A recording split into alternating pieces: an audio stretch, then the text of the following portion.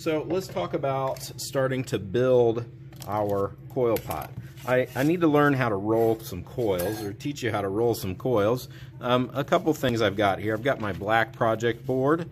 I've got a piece of plastic I'm going to store this on. That just makes it so I can kind of easily turn this as I'm building my pot. Now let's talk about the logistics of rolling a coil. I've got my good clay here. I'm going to take a pinch off of this, and I'm just going to talk you through rolling out a coil. So number one, we talked about plastic clay. Clay needs to be nice and soft and flexible. So if it's not, we're going to have issues. So this clay is good, and I've got it kind of started. And my goal here is this. I talked to you about this in class. My fingers are spring-loaded.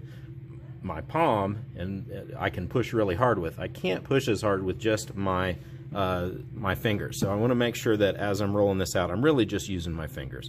So I'm using both hands, and it's not just about smashing it to roll a coil. I'm really trying to stretch it out. So I'm going to roll this, and I'm going to start by just kind of back and forth where it's a little bit thicker, and you'll see my fingers start going like this, and I'm stretching it out as I'm rolling. So again, I'm not really concentrating on just pushing down. I'm also pushing out at an angle, and I'm really being very gentle with it. I'm not pushing really hard. If I push really hard, I'm gonna get what I call a flat tire. So I'll roll this one out the way I would like it to be, and then again, I don't always get them all perfect. I make mistakes too, but what I'm looking for is a coil that is a little bit less than a ½ an inch. Again, that's kind of a common theme as we're rolling these out.